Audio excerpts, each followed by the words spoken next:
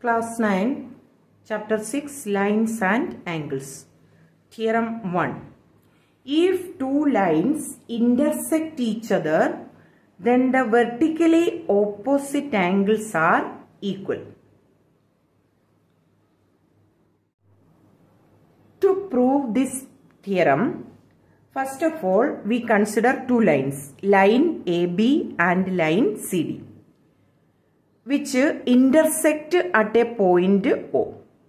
So, we can take the given part of the solution as AB and CD are two lines intersect at O. Then, we have to prove AOC and BOD, a pair of vertically opposite angles, are equal, or angle AOD and angle BOC are a pair of vertically opposite angles are equal. So, to prove angle AOC equal to angle BOD or angle AOD equal to angle BOC. Next part of the theorem is proof. From the figure, DC is a line and OA is a ray on it. Therefore, angle AOD plus angle AOC equal to 180 degree because linear pair of angles. We know angle AOD and AOC form linear pair of angles. That is equation number 1. Now, AB is a line and OC is a ray stands on it.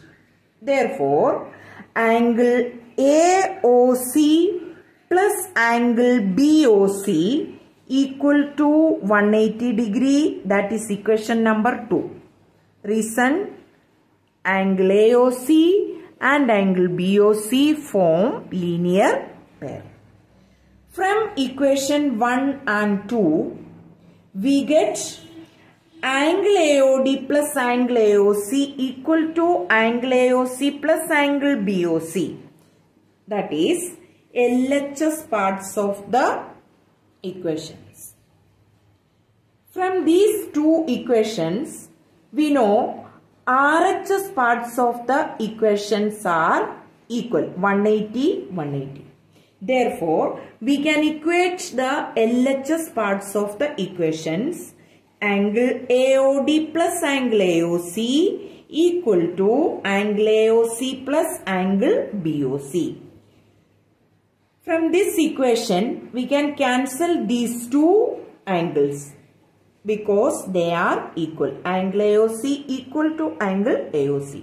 So, angle AOD equal to angle BOC. These are a pair of vertically opposite angles and are equal. Similarly, angle AOC equal to angle BOD. They also a pair of vertically opposite angles and are equal. Hence, proved. Class 9, Chapter 6, Lines and Angles. Theorem 2. Lines which are parallel to the same line are parallel to each other.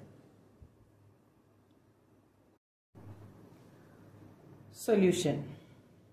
Given P, Q, R are three lines.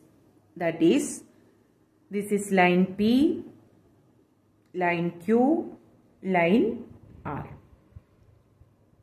P parallel to R and Q parallel to R. That is, lines which are parallel to the same line. P parallel to R, Q parallel to the same line, R are parallel to each other. So, we have to prove P parallel to Q. Proof. P parallel to R and L is a transversal. That is, line P parallel to R and L is a transversal. Therefore, angle 1 and angle 3 are equal because corresponding angles. That is equation 1. Angle 1 equal to angle 3 is equation 1. Again, line Q parallel to line R and L is a transversal. Therefore, angle 2 equal to angle 3. Both are corresponding angles and are equal. This is equation number 2. Now, from equation 1 and 2, angle 1 equal to angle 2. That is, from equation 1 and 2, RHS parts are equal, angle 3 and angle 3. Therefore, LHS parts are equal, that is angle 1 equal to angle 2. So, from the figure, angle 1 and angle 2 are a pair of corresponding angles and are equal. Therefore, line P parallel to line Q. Hence, proved.